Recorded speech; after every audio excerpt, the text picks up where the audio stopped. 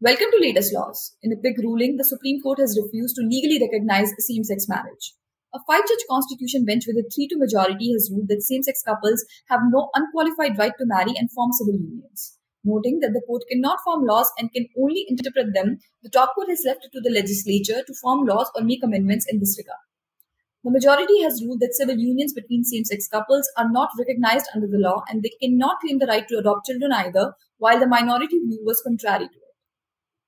In another news, the Delhi High Court has expressed dismay over a trial court suggesting a polygraph test of a complaining woman and discharging the accused in a rape case relying on the result, saying it was against the mandate of law.